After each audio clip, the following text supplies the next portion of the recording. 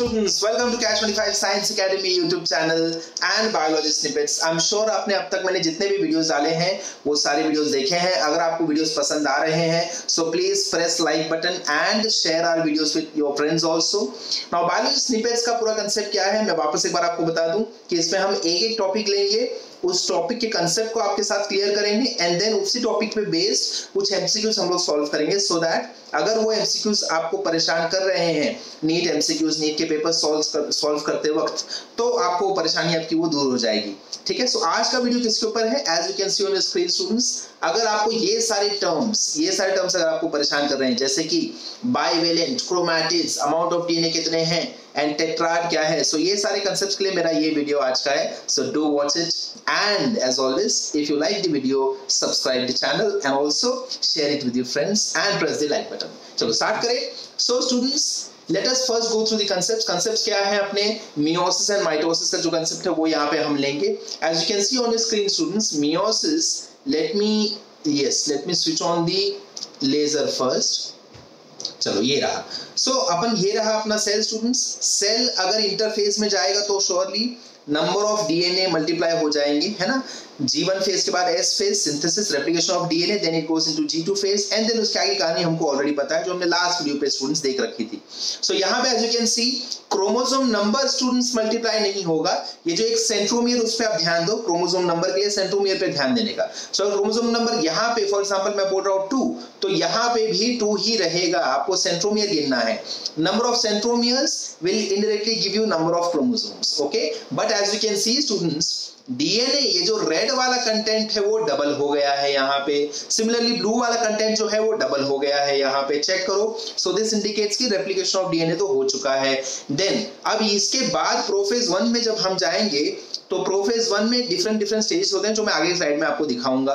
तो ये जो स्टेज है यहाँ पे this is known as tetrad students और इसी को बाइवेलेंट बोलते हैं. इनडायरेक्टली जब दो क्रोमोसोम्स ये देखो ये दोनों रेड एंड ब्लू जब इकट्ठे हो जाएंगे तो उसको हम बोलते हैं बाइवेलेंट और टेट्राड. एंड इसके आगे की कहानी आपको पता है, मियोसिस के वक्त रिकॉम्बिनेशंस होना जरूरी है. सो जो बाकी स्टेजेस हैं प्रोफेज 1 के वो स्टेजेस यहाँ पे रिकॉम्बिनेशंस करवाएंगे and then we enter into the division part जहां पे ये डिवीजन होगा. This is first division students and यहाँ पे on your screen you can see the second division where we get meiosis 2 products, right? Let us go ahead. So यहाँ पे students prophase 1 के events मैंने दिए हैं. I'm sure आपको prophase 1 का रिवीजन आप करके आए हो. So if you have revised prophase 1 very nicely from your cell division chapter, then you can understand leptotene, zygotene, पैकिटीन. अभी लेप्टोटीन में क्या होगा students? We can see the arranged arrangement हमको दिखना शुरू हो गया, क्रोमैटिड्स दिखना शुरू हो गए हैं. जाइगोटीन स्टेज में they are now coming together, है ना. इन पैकिटीन में they will be slightly overlapping and then अभी रिकॉम्बिनेशंस की तैयारी शुरू हो चुकी है. डिप्लोटीन में ये चेक करो रिकॉम्बिनेशन होना शुरू हो गया है. जंपिंग जीन्स जो आप बोलते हो वो काम चालू हो गया है यहाँ पे. And now in डाइकिनेसिस I can see कि रिकंबाइंड प्रोडक्ट्स मुझे दिखाई दे रहे हैं. आपको देख रहे हैं कि यहाँ पे कलर ब्लू वाले में रेड आ गया, रेड वाले में थोड़ा सा ब्लू आ गया. This is nothing but recombination. This is why meiosis is very important and this is why बच्चों में कैरेक्टरिस्टिक्स मिक्सचर आते हैं मदर एंड फादर दोनों के. ठीक है, नेक्स्ट स्टूडेंट्स ये क्विक रिवीजन कर लेते हैं इसका भी. सो यहाँ पे आप इसको क्या बोलोगे स्टूडेंट्स? ये देखो दीज आर होमोलोगस क्रोमोसोम्स. ये वाला सपोज अगर ब्लू वाला मदर से मिल रहा है सो ये वाला फादर से मिल रहा है उस बच्चे को, राइट. सो इसलिए इसको बोलते हैं होमोलोगस क्रोमोसोम्स. नाउ स्टूडेंट्स जब ये दोनों मिलेंगे साथ में तो उसको बोलते हैं बाइवेलेंट. ये देखो ये क्या है, दोनों साथ में आ गए हैं. This is bivalent also known as tetrad. सो ध्यान दो बाइवेलेंट में नंबर ऑफ क्रोमोसोम्स अगर आपके पास है 2 स्टूडेंट्स. सो अगर ये मैं बोलता हूं दीज आर 2 क्रोमोसोम्स, देखो मैं ध्यान दे रहा हूं किस पे? सेंट्रोमियर पे, है ना. तो centromere 1 centromere 2. So there are 2 chromosomes and bivalent कितना है? 1, है ना. तो क्रोमोसोम नंबर अगर 2 है तो बाइवेलेंट उसका हाफ हो जाएगा 1. बाइवेलेंट का ही दूसरा नाम है टेट्राड. कितने क्रोमैटिड्स हैं बाइवेलेंट में? चेक करो. So number of chromosomes 2, bivalent therefore 1, tetrad will be 1 and number of sister chromatids 1 2 3 4. Understood? ये देखो यहाँ से काउंट करना है, सेम काउंट करना है. 1 2 3 4, यही 4 यहाँ भी है. सो एक बाइवेलेंट में कितने सिस्टर क्रोमैटिड्स? 4. कितने chromatids? 4. Bivalent is equal to tetrad. So bivalent बोलो या टेट्राड बोलो, सेम टर्म है. अगर क्रोमोसोम्स नंबर है डिप्लॉइड सेल में 24, तो बाइवेलेंट कितने बनेंगे? प्रोफेज 1 की वक्त कितने बाइवेलेंट बनेंगे, कितने टेट्राड बनेंगे, तो उसका हाफ आपको कर देना है. ठीक है, बिकॉज हम लोग क्रोमोसोम्स साथ में आएंगे तब उसको हम बोलते हैं bivalent. This is what they have shown over here. ठीक है students, let me go ahead now. So as you can see on screen, sister chromatids and these are bivalent or tetrad, है ना. तो I'll go to the first question immediately students. First question में क्या बोला है? Diploid cell has 24 chromosomes. Diploid cell 24 chromosomes, मतलब ये क्या है? 2n, है ना. 2n कितना है हमारे पास? 24 chromosomes. Diploid cell has 24 chromosomes. What will be the number of bivalent and number of chromatids respectively in its zygote stage, है ना. नंबर ऑफ बाइवेलेंट कितना होगा स्टूडेंट्स? इमीडिएटली हाफ कर दो. सो अगर 2n है मेरा 24, तो बाइवेलेंट कितने होंगे? 24. एक एक की जोड़ियों में अब आने लगेंगे, एक एक की जोड़ियों में आने लगेंगे, राइट है. सो जोड़ियां बनने लगेगी तो 24 का पेयर करना होगा. 24 क्रोमोसोम्स के कितने पेयर बनेंगे? हमको अच्छे से पता है, पेयर बन जाएंगे 12, है ना. अब एक बाइवेलेंट में या एक टेट्राड में कितने क्रोमैटिड्स थे? याद करो, 4. सो यहाँ पे कितना होगा? ये जो नंबर ऑफ क्रोमैटिड्स कितने हो जाएंगे? 12 into 4 which will give me 48 students. ये चेक करो नाउ. ये देखो, ये रहा एक क्रोमोसोम, है ना. यहाँ पे इन्होंने क्या बोला? इस स्टेज में हमारे पास 24 है ना. देन उन्होंने क्या बोला? बाइवेलेंट कितने होंगे? ये चेक करो स्टूडेंट्स. अगर 2 क्रोमोसोम है, ये देखो इस स्टेज में, आप लेजर चेक करो, इस स्टेज में अगर 24 क्रोमोसोम्स हैं, मल्टीप्लाई होने दो. क्रोमोसोम नंबर नहीं बढ़ने वाला, डीएनए नंबर बढ़ेगा. आपको अच्छे से याद होगा, है ना. सो क्रोमोसोम अगर 24 है तो बाइवेलेंट कितने बन जाएंगे? सिर्फ अगर यहाँ पे जैसे यहाँ पे 2 है, बाइवेलेंट बन रहा है 1. सो 24 क्रोमोसोम्स में तो बाइवेलेंट कितना बनेगा? उसका आधा, विच इज 12, है ना. ये चेक करो. एंड देन ये number of chromatids and then ये स्टूडेंट्स, है ना. सो मेरा आंसर क्या होगा? A, 12 and 48. करेक्ट. नेक्स्ट चलते हैं स्टूडेंट्स आगे. मैं आपको डायग्राम आपके रेफरेंस के लिए भेज रहा हूँ ताकि आप स्क्रीन पे डायग्राम देखो तो उसको जज कर पाओगे कि हाँ ये life cycle, these are the cycle stages and therefore how should I come up to the answer. Alright, next question पे मैं जा रहा हूँ. If a meiocyte has 24 chromosomes with 10 pg DNA eight G1 phase. G1 phase में है, 24 chromosomes हैं, तो उसके आगे की कहानी अपन अभी समझते हैं. G1 फेज का मुझे डेटा दिया है. Then what will be the total number of bivalents, chromatids and amount of DNA. 3 चीजें पूछने वाले हैं वो लोग. इन meiosis 1 प्रोडक्ट. meiosis 1 में क्या क्या होता है? आंख बंद करके पॉज लेकर एक बार सोच लो. meiosis 1 मतलब क्या? क्रोमोसोम नंबर हाफ हो जाएगा. नेक्स्ट, meiosis 1 तक जा रहे हो मतलब डीएनए क्या होने वाला है? डीएनए अभी आप G1 फेज में आपको दिया है 10 pg, है ना. G2 फेज में पहुंचते पहुंचते डीएनए कितना हो जाएगा? Take a pause, watch my previous video students. मैंने प्रीवियस वीडियो इसी के ऊपर बनाया था. सो G2 फेज तक जाने मेरा डीएनए कितना हो जाएगा? डबल हो जाएगा. क्रोमोसोम पे कुछ असर पड़ेगा क्या? नहीं. No effect at all. So if DNA is 10 pg at G1 phase, G2 phase में कितना हो जाएगा? 20, डबल हो जाएगा, है ना. meiosis 1 में कितना हो जाएगा? हाफ, 10. meiosis 2 में कितना हो जाएगा? उसका भी हाफ, 5. हमको आंसर क्या पूछा है? हमको पूछा है meiosis 1 बताओ. तो पहले तो मैं डीएनए को पकड़ लेता हूं बिकॉज लास्ट वीडियो से मुझे अच्छे से कंसेप्ट समझ में आया है. सो डीएनए 10 है तो meiosis 1 में कितना हो जाएगा? अगेन 10 का 20 G2 में, फिर 20 का हाफ M1 में. तो this has to be 10. Answer 10 कहां दिया है students? A and C. So I will lock my answers between A and C. के बीच में मेरा आंसर होने वाला है. B and D को अवॉइड कर दो, ठीक है.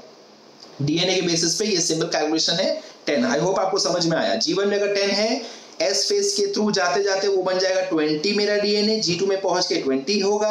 M1 में आधा हो जाएगा, that is 10. And M2 products में उसका भी आधा हो जाएगा, दैट इज 5, है ना. तो हमको पूछा है M1 मतलब मैं जाऊंगा 10 पे. सो A या C में से एक ऑप्शन है. नेक्स्ट स्टूडेंट्स चेक करो क्रोमोसोम्स कितना है G1 में? 24, है ना. मतलब बाइवेलेंट बनेंगे तो कितने बाइवेलेंट बनेंगे? चेक करो बाइवेलेंट कितने बनेंगे? 12. कब? meiosis 1 के प्रोफेज 1 में 12 बाइवेलेंट बनेंगे. 12 बाइवेलेंट में कितने क्रोमैटिड स्टूडेंट्स? क्या करोगे? into 4, that is right answer. So into 4 I'll get 48 chromatids. कहां पे? meiosis 1 में प्रोफेज 1 में. पूछा कितना है? आगे जाके चेक करो. chromatids amount of DNA in meiosis 1 product. जब meiosis 1 का प्रोडक्ट मतलब क्या? meiosis 1 कंप्लीट हो चुका है कंप्लीट हो चुका है, तब मतलब क्या, ये देखो ये एक बाइवेलेंट की बातें कर रहा हूं, कितने क्रोमैटिड्स दिख रहे हैं आपको, 4 क्रोमैटिड्स दिख रहे हैं ना, 4 क्रोमैटिड्स आई कैन सी। सो जब मियोसिस 1 खत्म हो जाएगा तो ये दोनों सेपरेट हो गए, है ना, सेपरेट हो गए। तो मियोसिस 1 की प्रोडक्ट में कितने क्रोमैटिड्स दिख रहे हैं, 4 नहीं दिख रहा है, सिर्फ 2 यहाँ पे 2 यहाँ पे, दोनों अलग अलग सेटअप हो चुके हैं। सो मतलब इसका मतलब क्या, क्रोमैटिड्स जो 4 थे हो गए 2, हाफ होना चाहिए।